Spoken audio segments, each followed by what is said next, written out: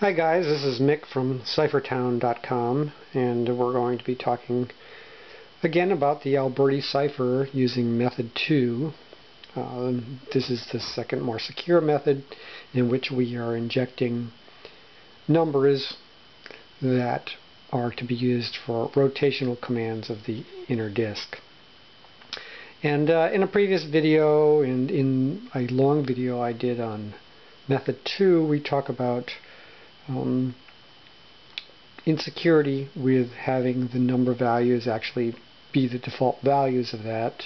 If they find an entry into your cryptogram, they can pretty much then follow along by just doing what the numbers tell them to do to proceed through the cryptogram. And like I said, there's really only 24 possible positions to get a start here. So we need a way to secure this and make it more difficult. Now, one of the easy things we can do is we can have the numbers not truly mean what they appear to mean. In other words, 4 would not mean 4. 4 could mean something else. Could mean a 5, could mean a 3, could mean a 1.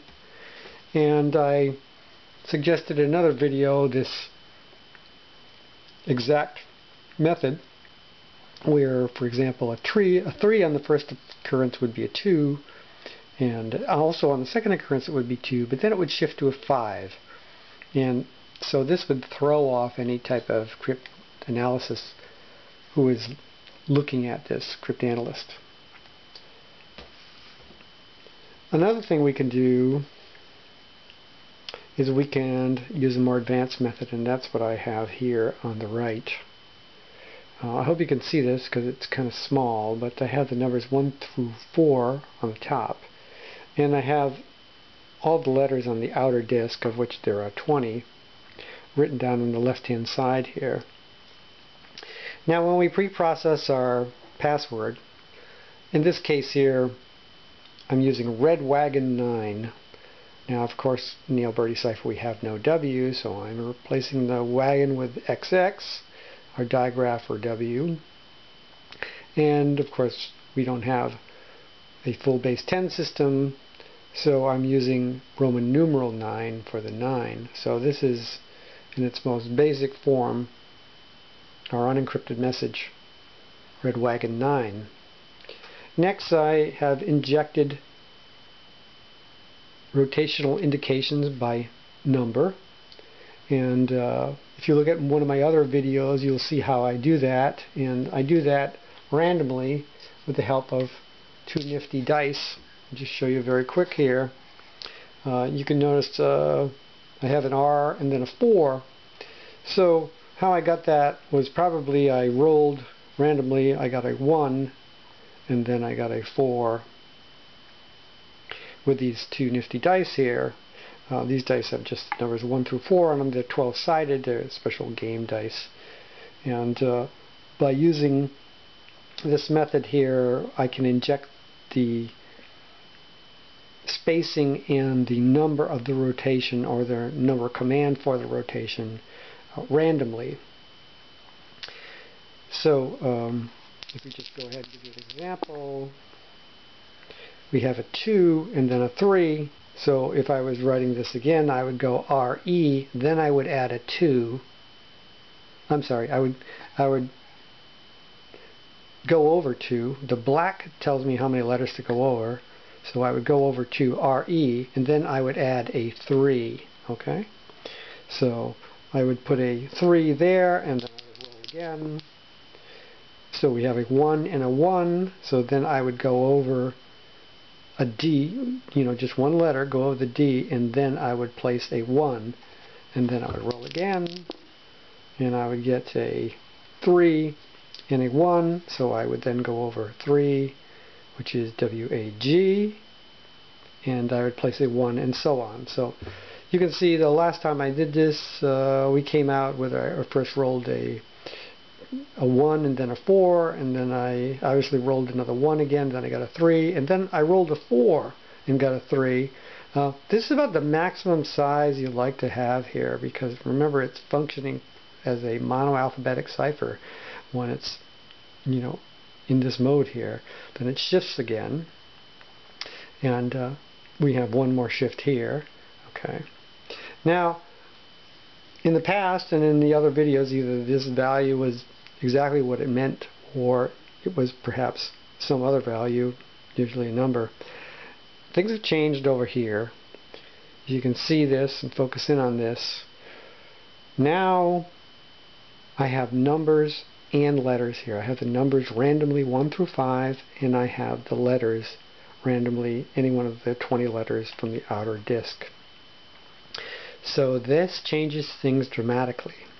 Now, how do we decide which ones we're going to choose? Well, we take the letter before and the number, and we simply look it up. So, for example, the first one, we go R, all the way down to R, and then over 4, that gives an X. And you notice I have the X there. So, once we get done writing R4, we're going to take our key, which for most purposes here, I've always started out with the A over the K as our key. I would rotate it.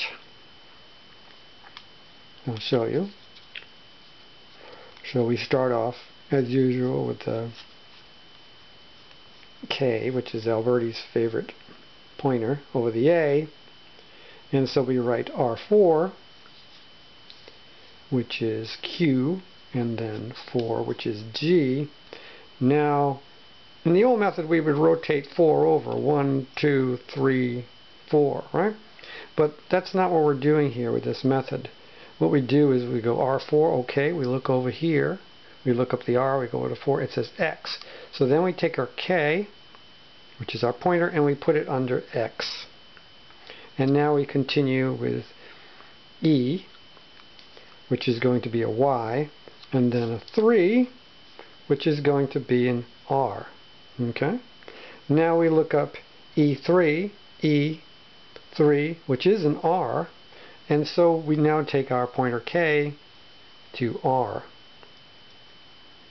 And now we continue with the translation, or with the encryption, I should say, for D, which will be M, and then for XX, which is going to be RR, and so on.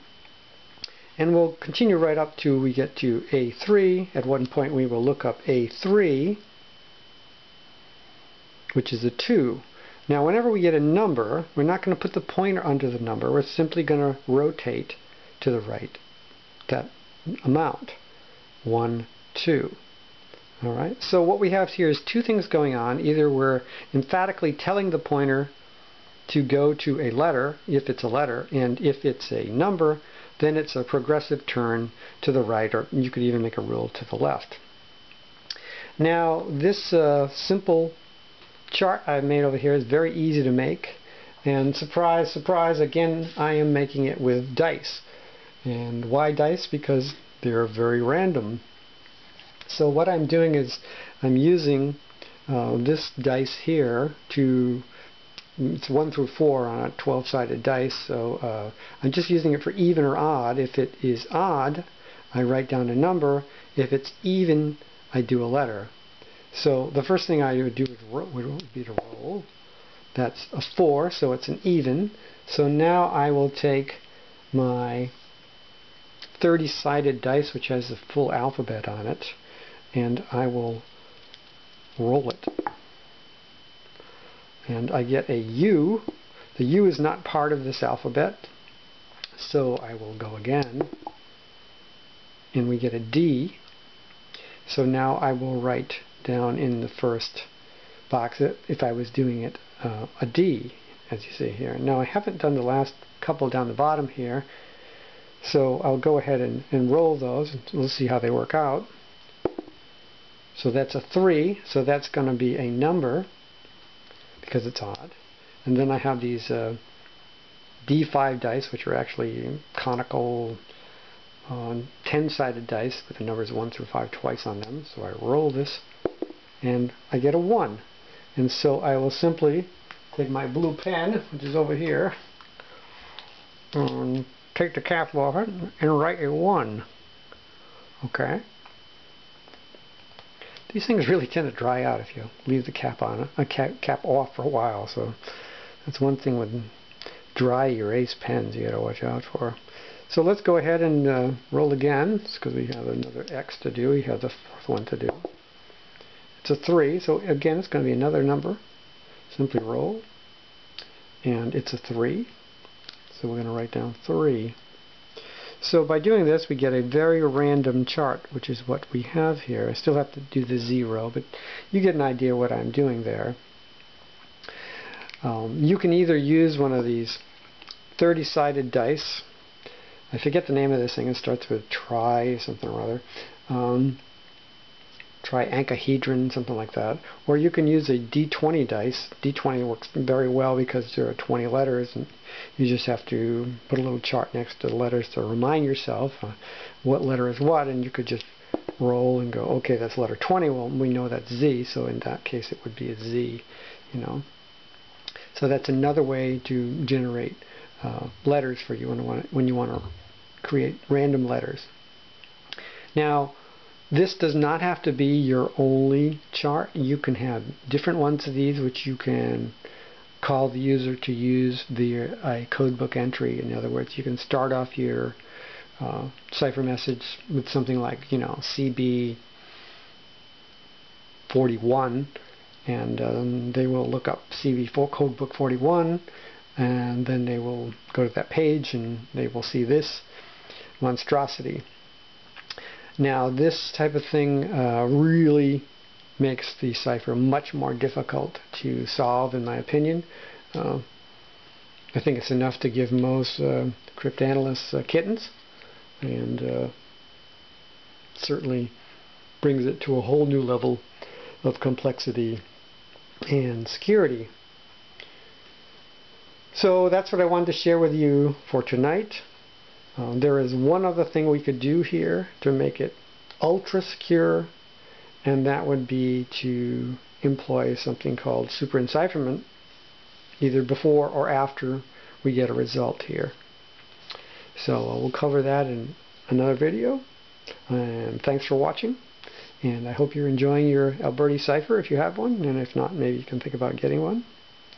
It's Silentium est aurum on the top here, which of course is silence is golden, and if you use this type of methodology, I think there's a pretty good chance that your communications written down in this fashion will remain silent from most prying eyes, and certainly from any and all casual cryptographers. So thanks for watching again, and have a good night.